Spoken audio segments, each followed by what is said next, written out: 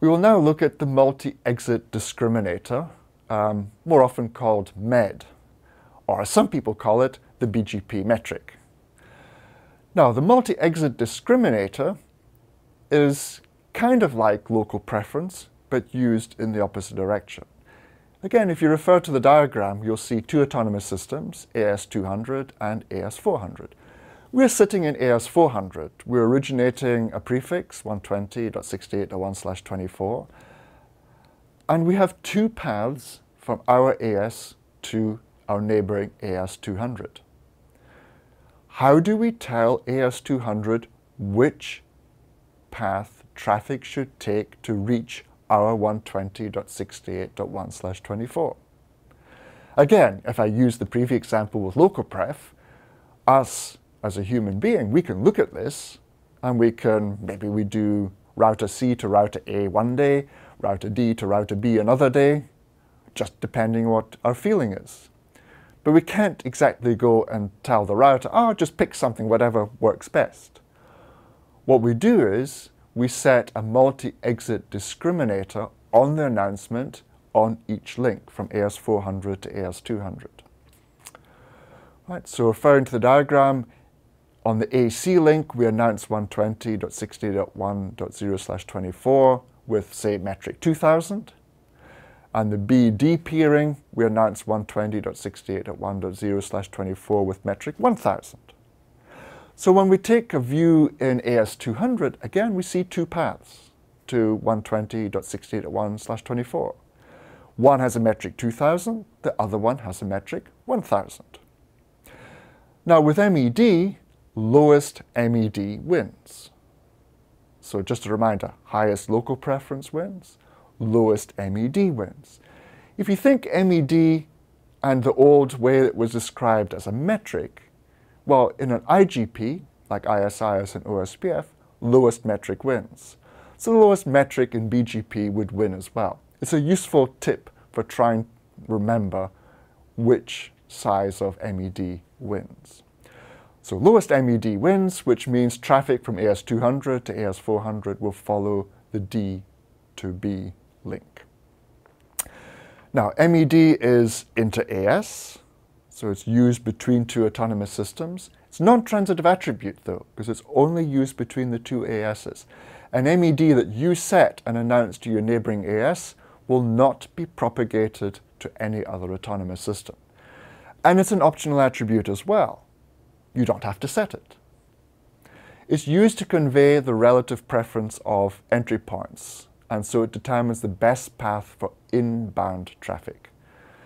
It's comparable only if paths are from the same autonomous system. That's the BGP specification. However, several vendors have added an optional feature in to let you compare the MED even if the path is from different autonomous systems. So not all vendors support this, but some vendors have allowed that optional extra. Cisco iOS, it is BGP always compare MED. Path with the lowest MED wins, and the absence of an MED attribute implies MED value of 0. That's per RFC. Now, if you think about it, what happens if you're trying to compare a path where the MED is set, say, to 1000 versus a parallel path where there's no MED set at all? Well, the original BGP specification didn't specify anything at all. So different equipment vendors had different ideas. Maybe if they didn't set MED, then they consider that path really unimportant. Or maybe if they didn't set MED, they consider the path the most important.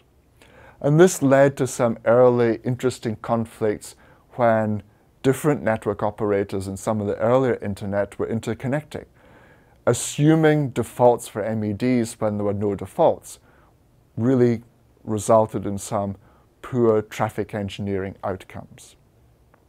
And so for this reason, RFC 4271 stipulates that the absence of an MED implies an MED value of 0.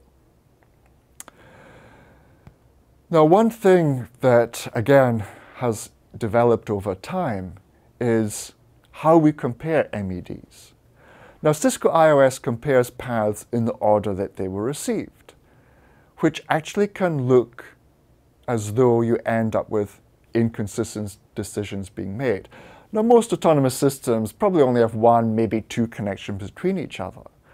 But some of the really big network operators may have dozens of connections between each other. And when you're trying to do balancing over these dozens of connections between the ASs, the order that the paths were received in over these multiple connections becomes very, very important. Now, most recent BGP implementations would have a specific way of ordering these paths before they actually calculated the MED. Cisco IOS stores these paths in the order they receive, the oldest first to the newest last. And so when it does the best path selection, it will compare the first two. The winner of that is then compared to the next one, and so on all the way through the list. So every time you may cycle a link such that your best path no longer becomes the best path selection would end up with a different result each time.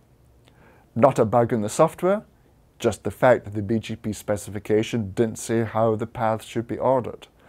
The solution to all this is what's called the deterministic MED. Recommendation today, as has been for several years, is to configure this on all BGP-speaking routers in the autonomous system.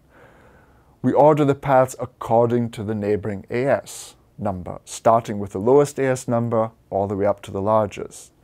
We calculate the best path, in other words, the best MED, lowest metric, for each neighbor ASN group, and then compare all of these to get a winner.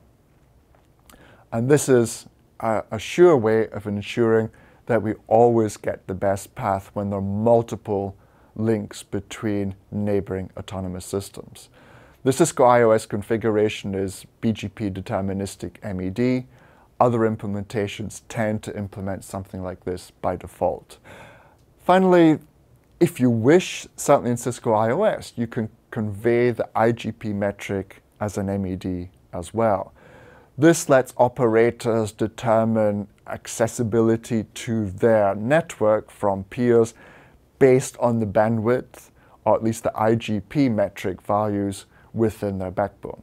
And this really allows operators to do more fine-grained load balancing, certainly when their backbone is made up of many different sized links. Finally, we've got a configuration example, if you refer to the slide. Again, this is a configuration of router B, which we showed earlier in the diagram.